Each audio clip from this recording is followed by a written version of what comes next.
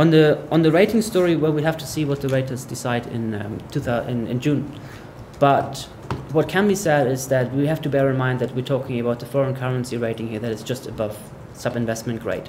The local currency rating is actually 2 notches above investment grade, and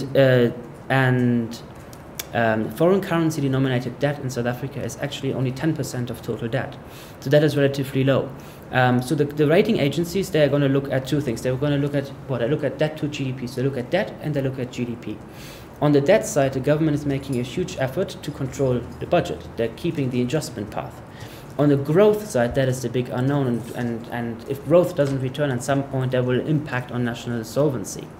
So this will slightly depend on how the credit rating agencies see growth. And I think the point here is, if we see structural policies that will improve the cities, for example, for growth to come back, we see improvements in the electricity situation, we see improvements to other areas of the investment climate, business confidence. We see all these things happening, we see growth coming back, then this will bode well for national solvency.